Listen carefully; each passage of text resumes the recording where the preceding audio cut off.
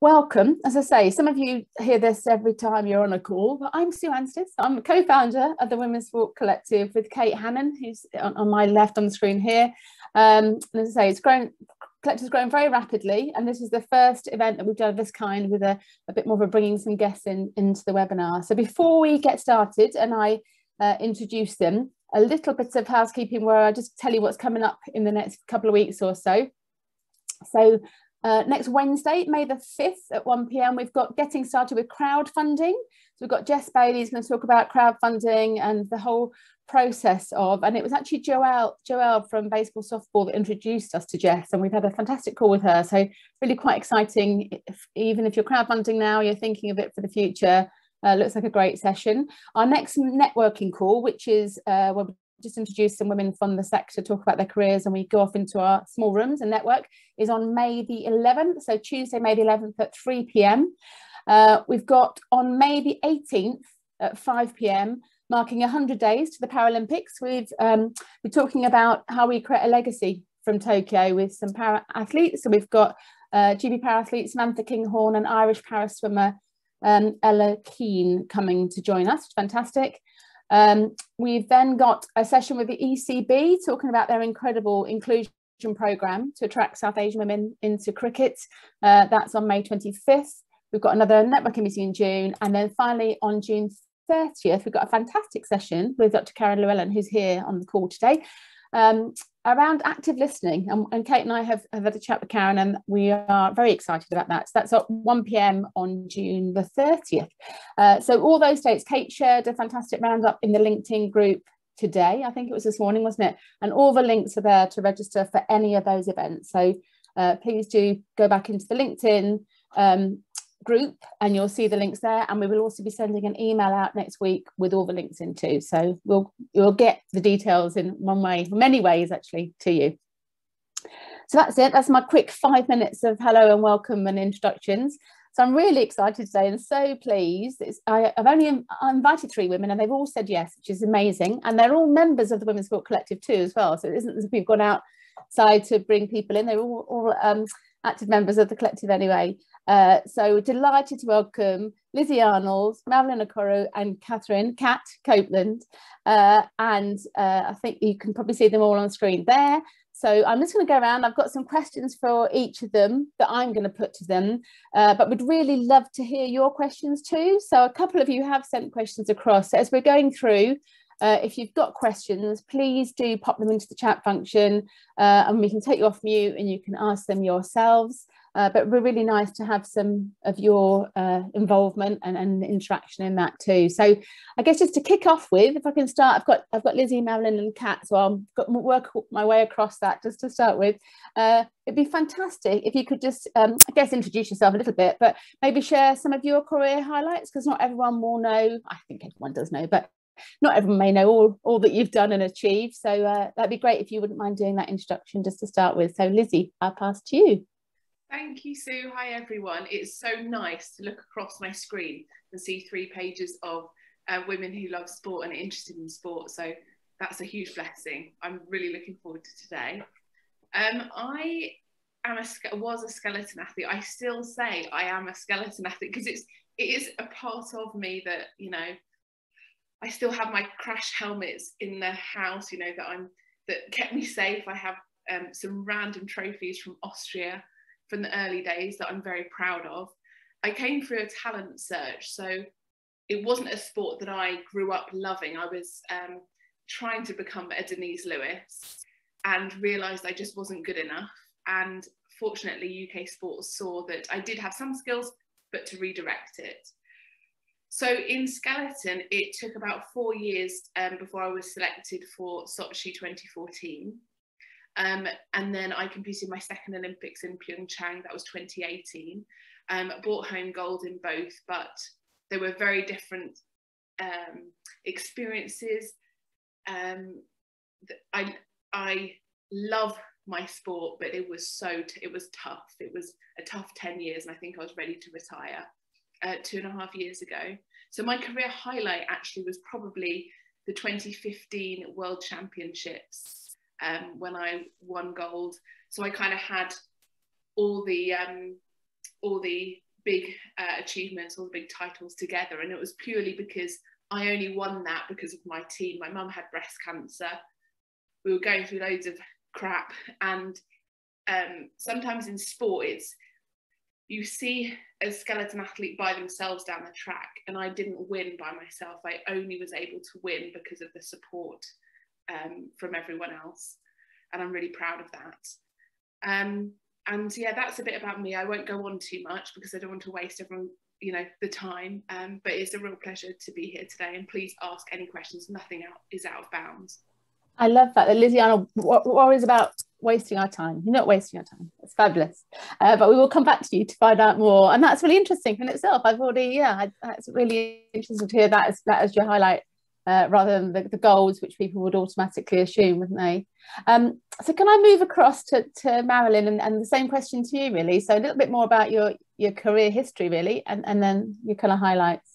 Yeah, sure. Thank you so much, Sue. Hello, ladies. This is such a pleasure to see so many familiar faces, such as the power of networking and when women get together and all love sport. So I am freshly retired 8 weeks ago. And I am a two-time Olympian. So I went to Beijing and I went to 2012, both very different experiences. And running was not really my initial dream, but it was implanted and embedded from the age of 10. And I literally ran with it. I grew up in northwest London, an area called Stonebridge, which is tucked nicely behind Wembley Park. And at 10 years old, I got to go to a lovely boarding school, which was really the making of me and the making of Marilyn, the athlete. And it was thanks to my special coach, George Harrison, who not only saw I had talent, but he saw that I lacked a lot of opportunity, and he decided to fill that gap. And, literally he supported me in those early, really formative years. Didn't really know what I was doing, didn't really have an idea of my talent, but I was having so much fun. I made so many great friends, which has continued to be the pattern. And, I ended up at the Olympics, as he told me I would at 10 years old. And, I went to the University of Bath, which was an amazing centre of excellence for sport. And, I literally was doing a French and politics degree one day, and the next day I was, selected for the Commonwealth Games to represent Team England. And that is where I really sort of started to believe in myself. And I just ran with it all the way up until 2012. And then, there is no glory without a story. And that for me is when things started to take a downward trajectory. And I was on the other side of all the highlights and the glory. And I just realized there's more to sport than just having fun, having a go. It is a business, there's winning and there's losing. And, there's so many lessons that I've learned from this journey, and so many incredible people that I've met. One lady, particularly Alex Wallace on this call, who was really a sustaining factor for me, and why it took me so long to retire. And I'm an ambassador for the Midridge Foundation as well. And so currently I am now, treading the waters of transition, and, I love to dabble in public speaking. I'm not shy, as you can see. And I'm also a transition and mindset coach, newly sort of qualified life coach, which is very exciting. So I am, I'm just an advocate. I love to level the playing field. So I love what the Women's Sport Collective is all about. And I just love networking with like-minded, awesome women. So thank you so much for having me today. Excellent. Oh, you're so welcome. I say with each of you, we could do an hour just with each of you. Couldn't be really digging further in, but maybe that's for something in the future too. But thank you, Marilyn. And Kat, across to you too. Actually, Kat, of all of you, I think I met Lizzy once before, but Kat and I have met and talked in the past in a whole other world. It feels like it wasn't that long ago, was it? But do tell us your story. Yeah, hi. Just to echo Lizzy and Marilyn, absolute pleasure and honour to be here. So I maybe slightly different. I always did want to do rowing. So I started rowing when I was 14, and literally one of my career highlights to this day is winning the Peterborough J14 championships. That felt to me like my Olympics. And that was just for me, I think I just feel honoured to have had a career in sport, because I absolutely loved it. There were a lot of ups and downs, and I think like Lizzy and Marilyn, I went to 2 Olympics and I had very different experiences at both of them, both in terms of lead up and result. But yeah, I started rowing at school and I worked up through the age groups, so junior, under 23, and then senior elite. And when I left school, I didn't really know what I wanted to do, but I knew I loved rowing. So I took a gap year, thinking that I was going to train full time, see where that took me. That turned into a couple of gap years. I went to the under-23 World Championships and won that. That was 1 year before London. And I thought at that point that was my peak and I was going to retire. And I actually did retire for 3 weeks, started at university. And then that was obviously the season where I was going to be home Olympics, London 2012. And I was at uni for a few weeks and I just had this itch because at that point I was third in the rankings and I needed to be top 2 to be selected. And I was just like, if I don't try this, I'm always going to regret it. Like, I'm just going to regret not knowing. So I turned back up at home with all my stuff, left university. My mum shouted at me a lot. And yeah, sort of from there, then I just, luckily it worked out really well for me. I got picked for London and I retired just over 2 years ago. Yeah, that would be, and career highlights, I won in London. We didn't do so well in Rio, but I would say actually for different reasons, both are highlights for me. And that lovely picture, I love that picture of you with your goal. That'll haunt you or stay with you forever, won't it? That picture when you won that. Not sure how lovely that is to have that as people's memorable moment of you, that amazing picture. Marilyn, did you share a highlight with us there? There were so many. I didn't particularly, but definitely your first Olympics is always a highlight. So making the team and it actually being something that is realised, you know, that was a seed that was planted age 10 by, you know, a male coach, and I just got that confidence from him, and then to realise that at 22 was awesome. So that, and also I ended up getting a bronze medal 10 years later, but I got it. Yeah, indeed. Yeah, a whole other webinar. Another whole story there, isn't there? Exactly, yes. Exactly. So we've had this to go on, and it's interesting, isn't it, in terms of that transition out of elite sport, because you're all at fairly different stages now. So to know a little bit about that in terms of how that has been from you and what you're doing now, and I obviously realise, Marilyn, that's kind of very fresh and new.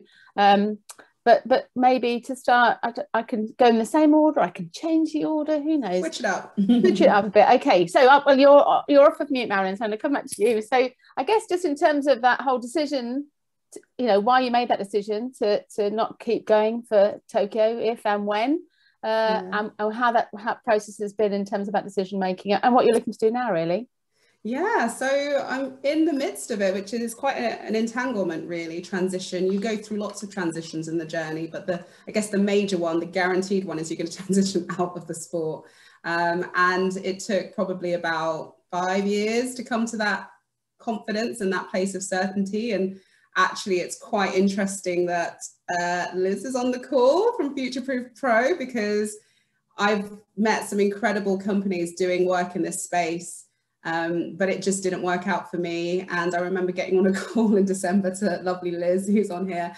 And I really didn't know whether I was going to run another step or, you know, or actually just pack it in. And I think the mapping out we did there, and then starting to see myself in other spaces, perhaps I hadn't even considered, like the corporate world, I hadn't really seen myself working there, but it was suddenly becoming a reality. And also something that was quite unique to them was the fact that I was connected with a really great psychologist and hypnotherapist in Claire. And so I was actually starting to deal with the process and the identity issues, which is a major factor that you go through that nobody really talks about.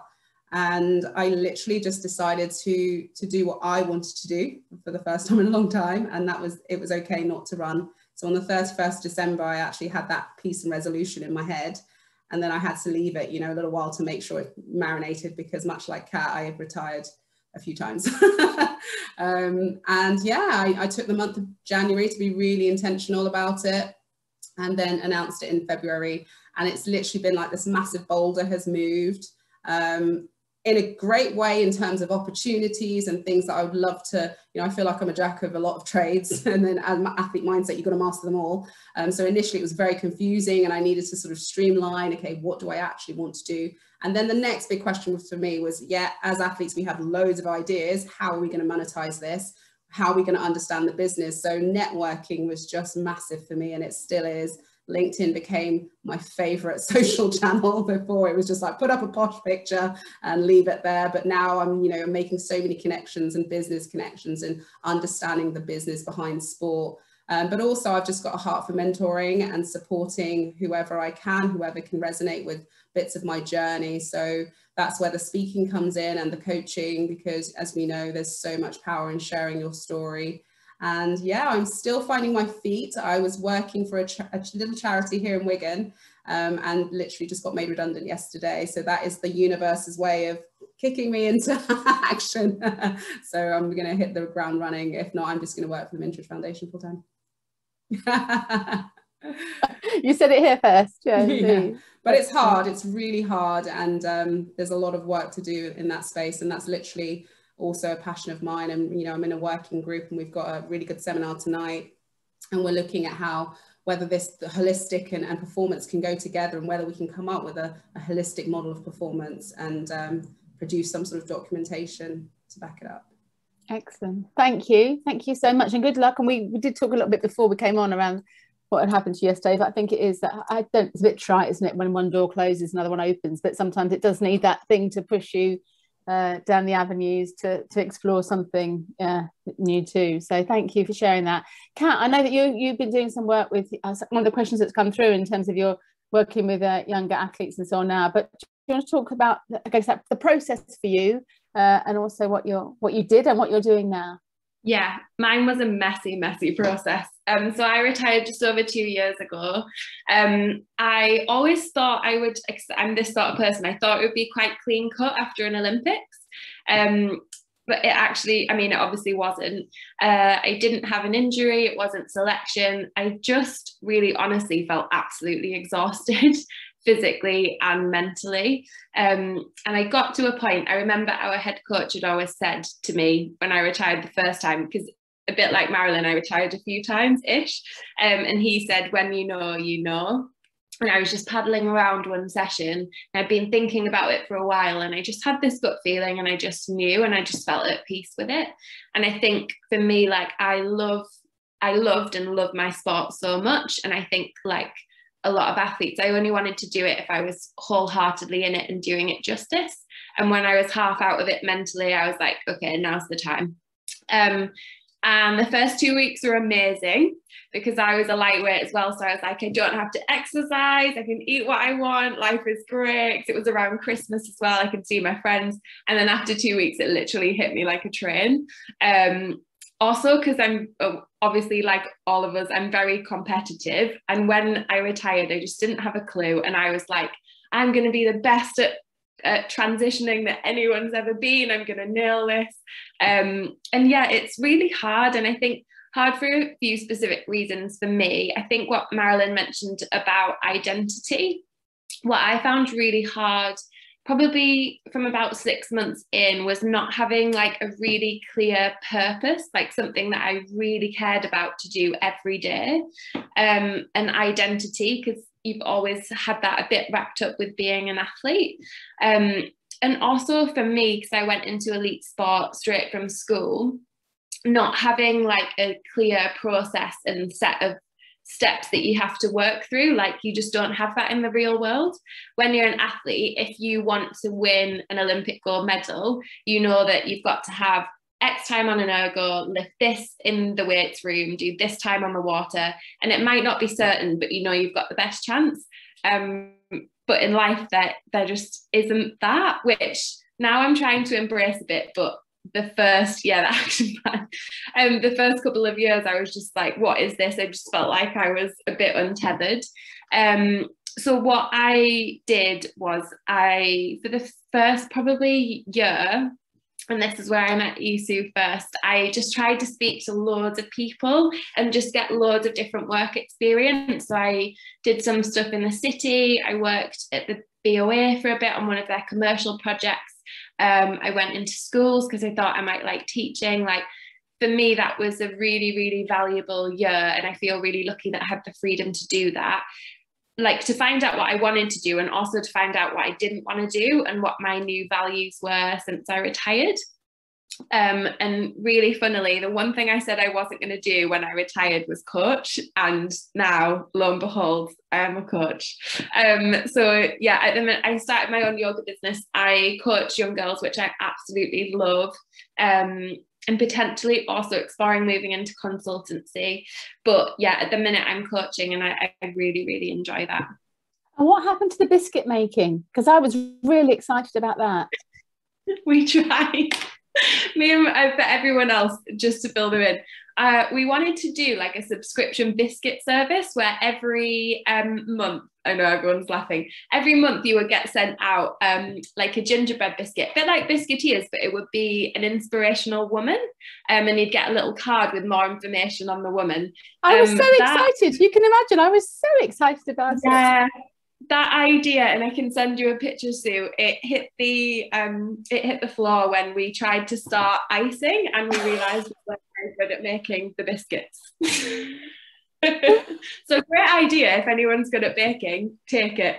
We could not make sellable biscuits. I think it's a women's sport collective thing. I think across the collective we all have a talent to do that. I mean, it does feel like it was a couple of years ago we did talk about it, didn't we? And I thought, I'm really interested in your consultancy and went to talk to Get Berkshire Active, but I'm really interested in the biscuit idea.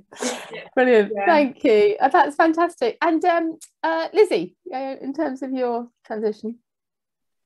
Yeah, I've been sort of transfixed by the other two talking, and really appreciating your honesty as well. So I think I transitioned first 2.5 years ago, I think now. My transition was made easier by having positions like the BOA Athlete Commission and other things that I was volunteering in, as not only for something in my diary to focus on, to be interested within the community, but to have those conversations and interactions with people that I knew and who I really respected, other athletes that I could chat to about the process.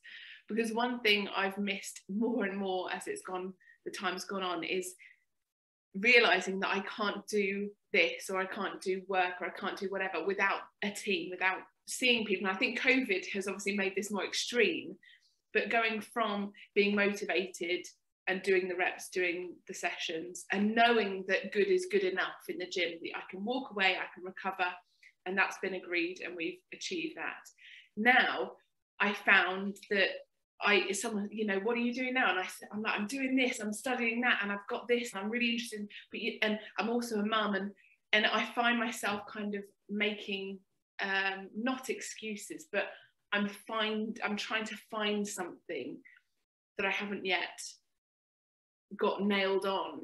I'm an athlete, that's easy, no more questions, but I haven't yet kind of found that next thing. Not that I wonder whether there is a next thing, because what I was encouraged to do, and I believe was right, was this sort of portfolio career, and a bit of this and a bit of that, which is great because it fills my passions and my values. But equally, when do you say, that's enough for the day, that's enough networking or whatever? So that's been a challenge, is trying to manage that myself at the same time as being a new parent. And actually, when I was thinking about this discussion, I think going from sport straight into motherhood, although it sort of kicked the gears completely to something else, it really disrupted what I'm really passionate about, which is working with people, working under pressure, and really going full tilt at something.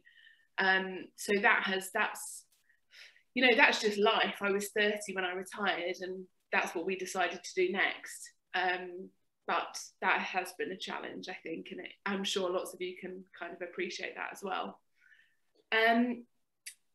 I think, Kat, what you were saying about your work experience, I had to note that down, because it was so good that you sounded motivated to search for different things, not only things you liked, but things you didn't like.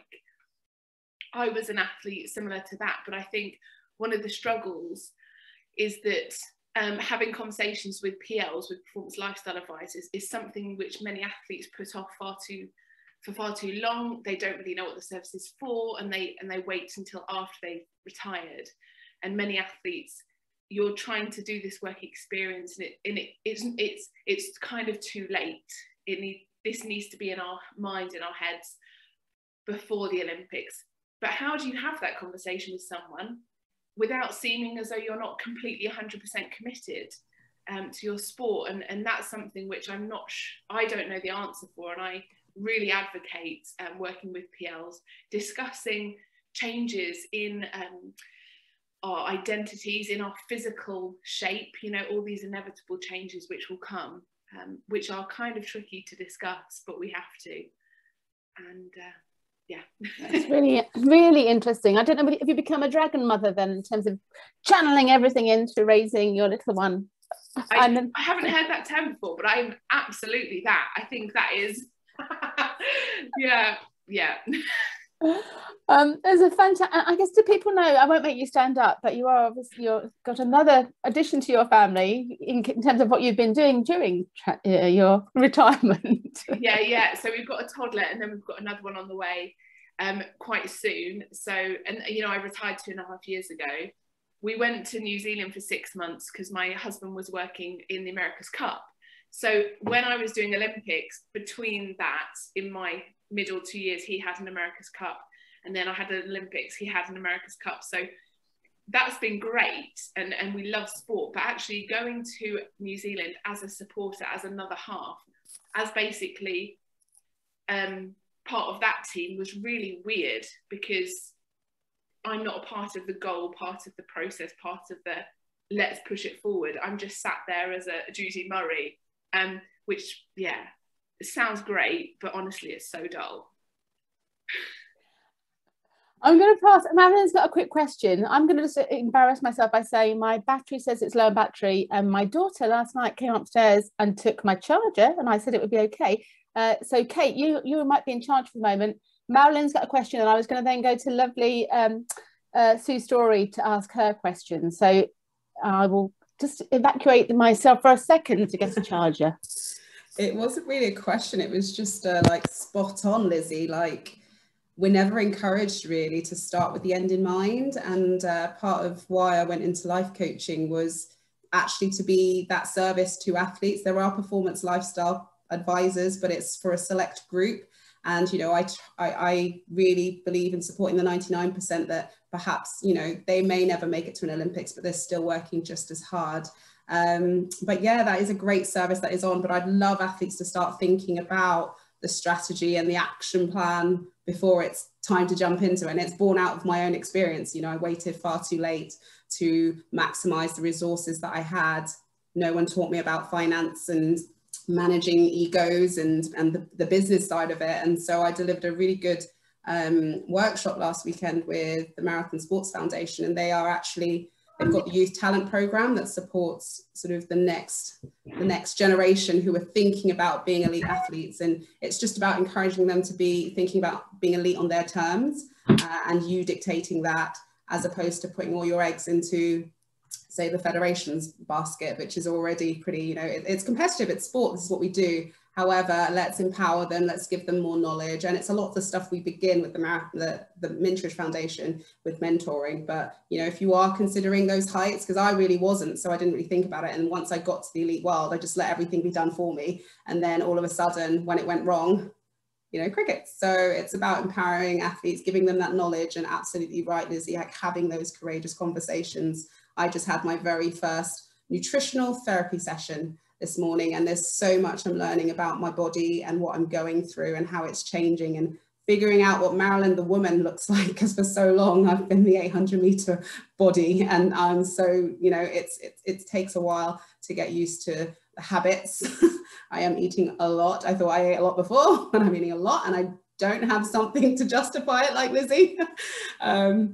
But yeah, there's a lot of work to be done, and it's just so nice to have, you know, the support around you, and yeah. So thanks for sharing that, Lizzy.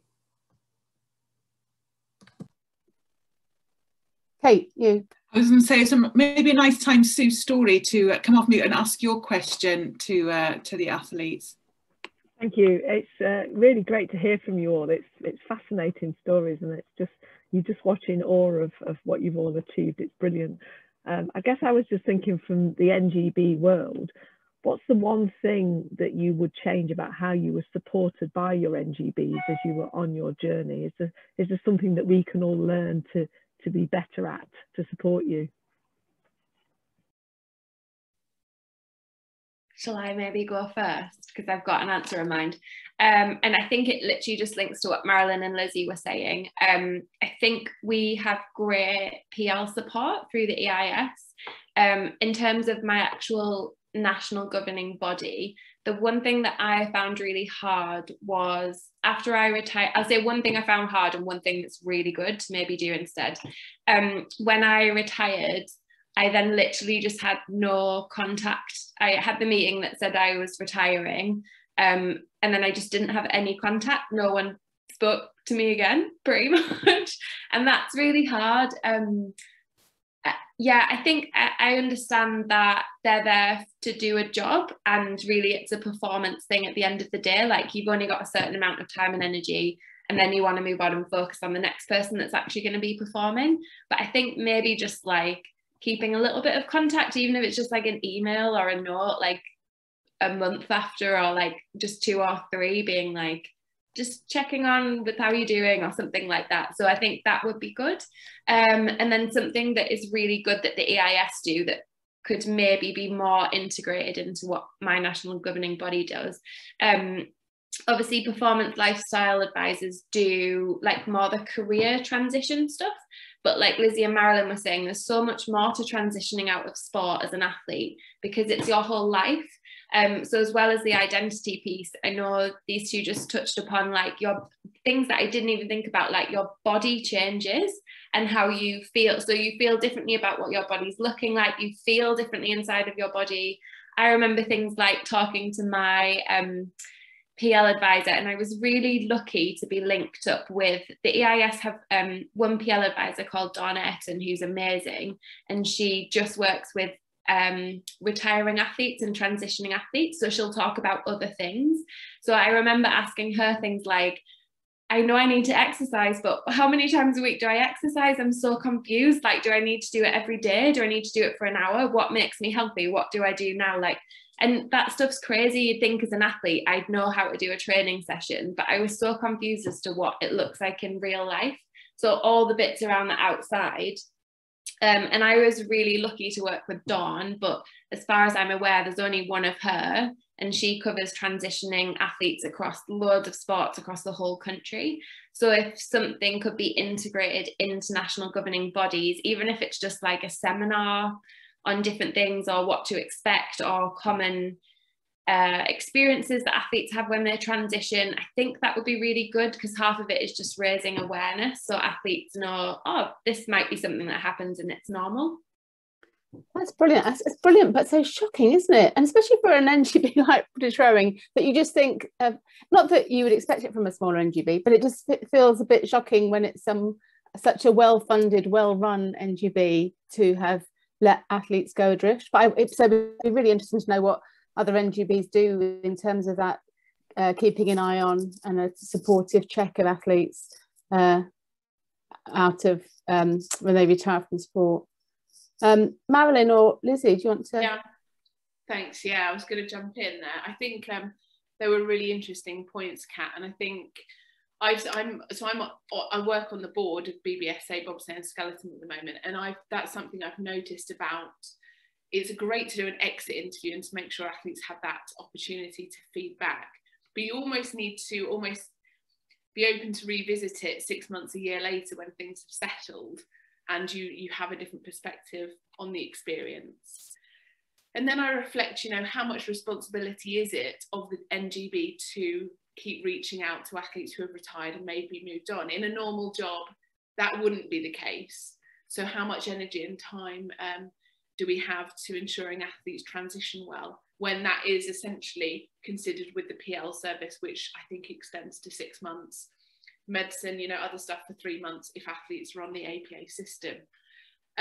So I can see it kind of from both sides.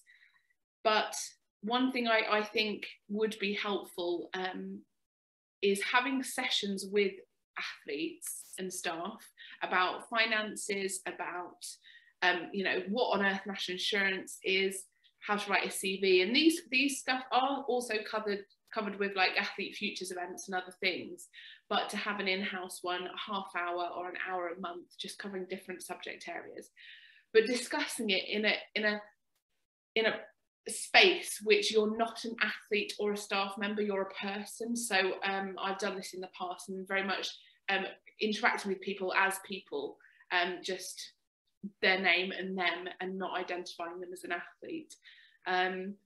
Because I think so often I love to identify myself as an athlete, but if that's all I ever hear, it's difficult to see myself in the future as something other than. So I think that potentially could be helpful. I think Skeleton as a small organisation, we are such a strong family. It's really, everyone feels part of it, and you are giving to the collective performance, the collective success. I can see that in a big team, when there are just so many people and you're really competitive for spots in the team or in the boat, that can be a bit more challenging. So that's just my reflection of smaller winter teams that don't have as much money. We do have, you know, we've been really well funded, but we're a much smaller programme in comparison to rowing, for example. And in terms of Sue's question of, you know, what they did well or what they could do better, what would you say? Yeah, so do better, I think, is those sessions, those finance sessions or whatever, and talking to people as people. What they did well, I think, is just they have these amazing update emails each month, which I really look forward to, because it's all funny and stupid and just like, yes, we've got this important stuff which we need to get out to everyone and to the supporters, but making sure there's a lot of humour. And the fact that we go headfirst down an ice chute, you know, it's not a serious thing to do in life. It is. We're so blessed to be able to do sport, and you know, call it a career is fantastic. Excellent, thank you. And Marilyn, what about you? So basically, a big part of my retiring was that I didn't want to step away feeling like that bitter, resentful athlete, because actually I have taken away so much from my career, and I wouldn't have been able to do that with the amazing governing body being there. However, you know, I am on this little mission to revolutionise the culture a bit, and I've spoken to so many different athletes from different sports, and I realise it's not unique to track and field, it's not unique to me, and actually here there is a problem, especially when we're talking about things like athlete suicide and depression. Every day more and more athletes are being courageous and sharing their story. So that's where I feel like these governing bodies have a duty of care to anyone who puts on that vest and represents their nation, to whatever happens to them. Yes, absolutely, you know, it's not going to be forever, but that pathway needs to be a bit clearer. And I think for me personally, the reason why I did my corporate governance course was because I needed to see people that represented me. I didn't see that throughout my career. When I look at board level, it's shocking, the lack of representation of women and Black women. So I wanted to understand the language. I wanted to understand and maybe, you know, be able to, you know, share and give insights, you know, but using the right appropriate language rather than the I'm just so angry. And, you know, that was an incredible course for me, which was sponsored by the PFA. So I had to go to another sport to you know, get that experience. And it's opened the world of the boardroom for me. And I'm able to sit on boards, whether it's, you know, helping women that have survived domestic abuse or going onto a boardroom within sport. But I know that I'm helping to shape the culture by bringing my experience, so that someone who can resonate with that will be sort of supported in a different way that I might not have considered before. I think in terms of, you know, I'm specific to athletics, I would love to see the communication and transparency get better, especially when we're talking about things like selection criteria. I'd also like to see, you know, the delivery of, you know, exactly my redundancy yesterday, the delivery was probably the worst bit. And, you know, I likened it to getting my letter in the post. At least I had a meeting there with the director, the new director. But with athletics, I simply got a letter through the post. And after 10, 12 years of representing the nation at every single championship, inside, indoors and out, I think I deserved a bit more than just a letter telling me that I wasn't a medal contender before I got my bronze. So yeah, there's a lot that could be done. And I believe athletics is in a crisis at the moment, but that's what it's going to take to shake up and revolutionise the culture. And I'm, you know, I certainly sent a lovely email to Joanna Coates to let her know that we're on side. There's so many people that are so happy to see her there, and what she's done with netball is extraordinary, and I'd love to see that filter into track and field and for it to survive and the legacy to live on. Lovely. Did she come back to you? Yeah, she did, of course. That's always good. Yeah, no, fantastic. That's brilliant. Claire from the RFU asked a couple of good questions. Did you want to ask your question? I guess you put a question there in terms of for Lizzy, the toughest part. I'll let you ask it, but maybe you could ask it to all three, really. Yeah, obviously we all know that you've got tough highs and lows. But Lizzy, you did sort of mention over the 10 years that there were some sort of really tough times. What was maybe some of the toughest stuff, and how did you come out of that? And maybe who did you use around you, and were the NGB supportive in those particular points as well? Thank you. That's a really good question. And I'll try and condense my answer as much as I can. I think the first Olympics was very much, I was a cog within this amazing system that knew how to produce performing athletes. So I was just making sure I was doing what I was told and advised to do, and completing the sessions. And going to Sochi, it was my race to lose, basically. I didn't know it at the time, but it was my race to lose. So it was all relatively simple. Then we got Mum's cancer diagnosis 3 months after the games. She's recovered really well. I feel like I should always say that at the start.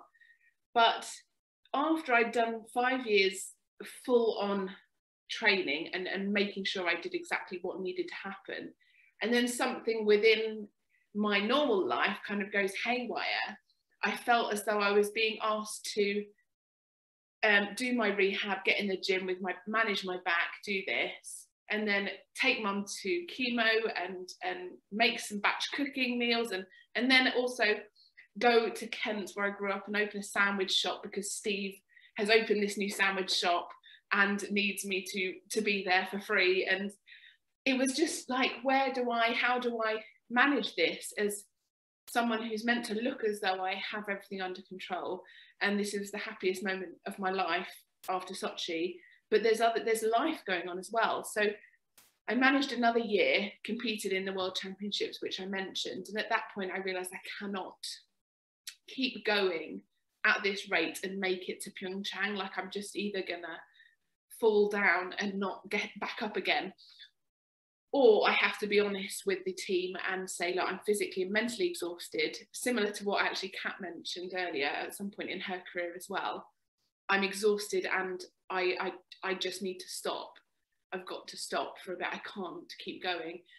And that, I didn't obviously know how they were going to react, or support me or not, or, you know, how that all works.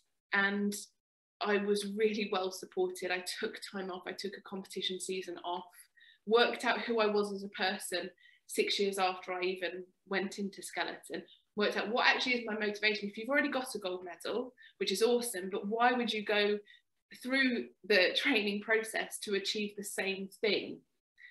And with lots of psychology help and all of that, and the whole team, I worked out that my ambitions had to transcend the gold medal. My ambition to be a better athlete had to be more than that.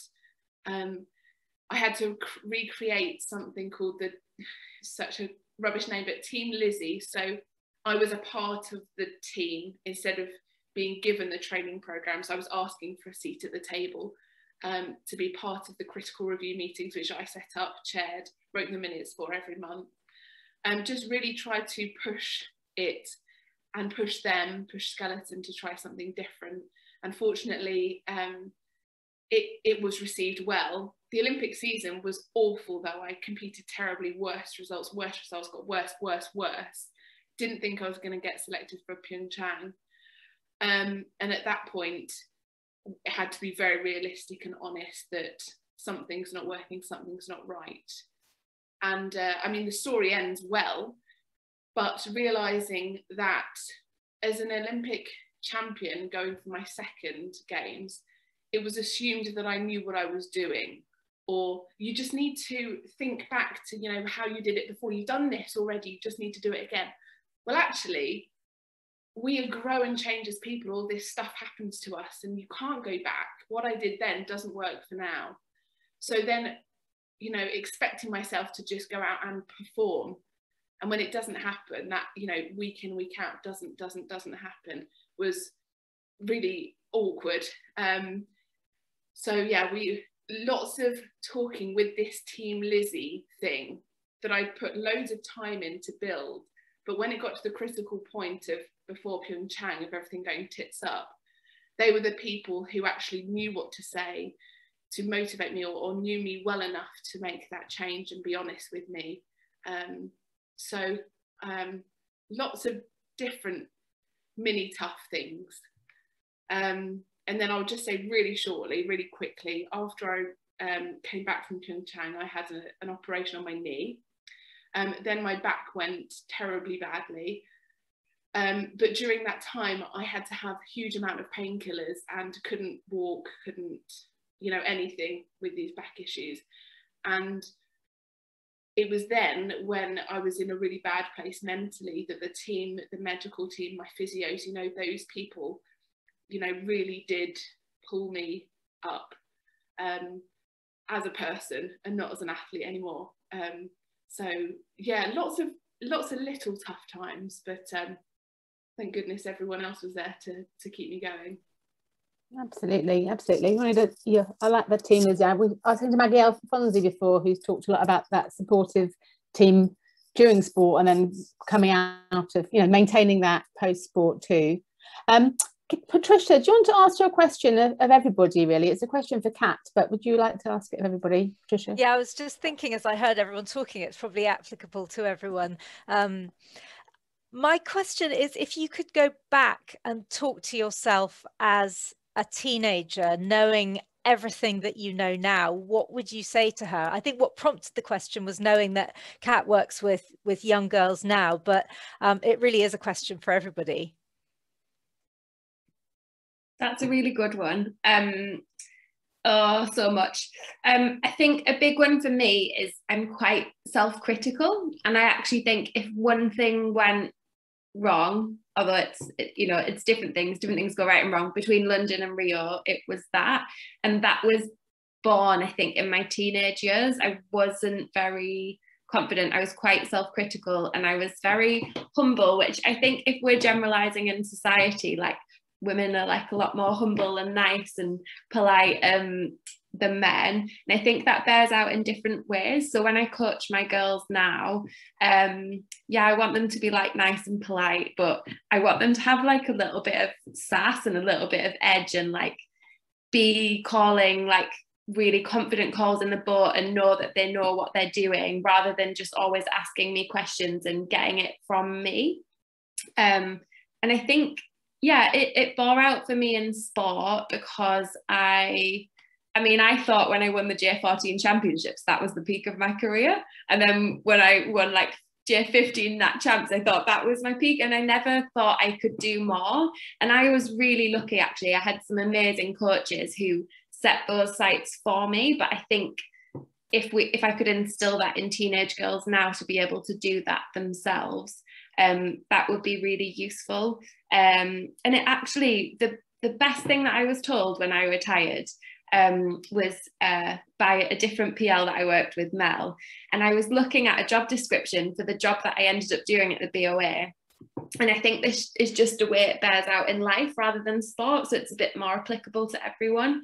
And I was looking through it, and I was just like, I'm not going to apply to this because I don't think I can do it.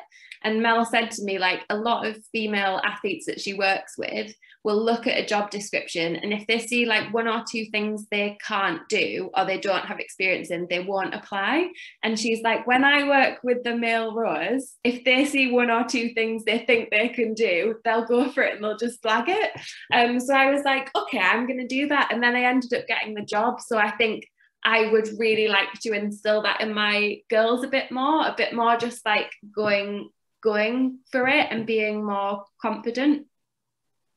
I don't think that's just an athlete thing, that analogy, is it? I think we see that across the world of business too. Brilliant points, Kat. Marilyn, what about you? What do you think? Yeah, so I work a lot in the space of women and young girls. I've actually teamed up with one of my former rivals, Becky Lynn, and we have a mentoring program that we've just launched called the Graceful Girls. And initially we're starting with middle distance young ladies. And she brought me on board to diversify it. And also I want to extend that to, you know, young ladies in disadvantaged communities as well. And, you know, Kat's completely on the money there. It's about, you know, I go by the champion you coach, because there are many times in my career I wasn't championed. I wish I had the team that Lizzy had. I wish I had the bravery to create that team. And that's what I want athletes to understand. You deserve to have that team. It's Project You. You are the CEO who's in your boardroom. And so for the young girls, we're working with a lot of self-image, self-esteem work. And it is about championing yourselves. I want you to look in that mirror and champion you first before anyone else has to. Where are you getting your validation? You know, with social media age, this is their age. This is, you know, I don't know what I would have done if I was going to school dealing with what I was doing with and had to deal with social media. So we do a lot of work around that. And, you know, I think it really helps them hearing from, you know, we've been on this journey that they're just beginning, and we struggled and we overcame because we simply just wouldn't give up. And yeah, it doesn't need to be pretty. It can be however you need it to be. Just champion you. And Lizzy, what would you say to a younger self, do you think? I think in the past, I've always had the message, just keep working hard, and a lot harder than you think you need to. However, I think it's almost more valid to remind myself that at 18, I was so serious and so committed, and I missed out on loads of experiences. University, I was already in skeleton, you know, almost to make sure that the fun is there, and even when you're competing, still just try and find that enjoyment, whatever that looks like for you. Because if you're so serious and so committed and it hadn't worked out for me, it just wouldn't really have been a positive experience. So much of my sport life it has been treated like a business, and so performance mindset wise. The one thing I really miss is all the people and the mates. So just to keep that in our forefront, that we are going to die at some point, so we've just got to try and enjoy it a bit. It's a profound thought for a Thursday night time, isn't it? But no, it's true.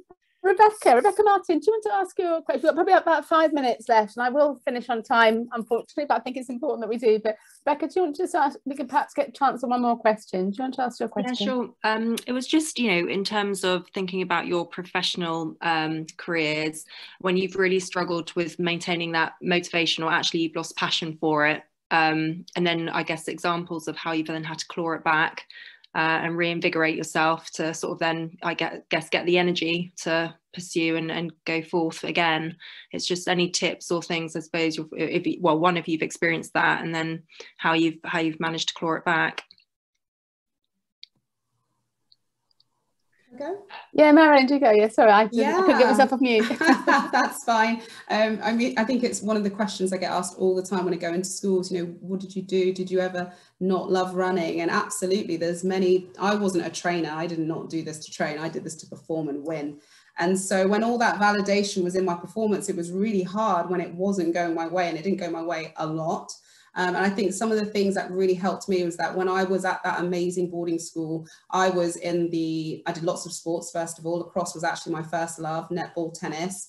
I was also in the choir. I was also in the debate team. And so there was all these different sides to me that I suddenly just had to dedicate to running, because I was told I wasn't serious enough when I got to the elite world. And so it really helped having first of all, my core group of friends who could ground me and hold me, and, you know, just loved me as Maz rather than just the runner and what I did in performance. But also going back to some of my loves, and, you know, Kat touched on it as well, like, I don't know how to exercise without there being some sort of performance attached to it. So I'm not running. I haven't ran since December, but I can't wait. May 18th, I'm going to start playing lacrosse again. I'm going to play netball and tennis and just enjoy movement. And so with my boot camps, it's actually about just moving and starting where you are with what you have. And we do a lot of dancing, to be honest, because that's what I love. Excellent, I love that. And Alex, thank you for sharing that beautiful quote. I get a bit emotional on the call here. Kat or Lizzy?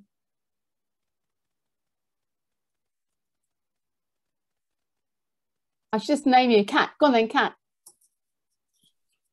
I don't really have loads to add to that. I think maybe also just knowing that I think it's normal, and I don't think it's a bad thing, whether it's sport or a different career, to sometimes have times when you don't feel motivated and you don't feel the passion and you don't love it, because I think that's just life, and it is gonna up and down. I think the thing that I've always thought is, like, if it continues for a, you know, sustained period of time. One of the things that actually sparked me to retire was I was walking my dog, and I'd been a bit like for a while, like a bit down about rowing.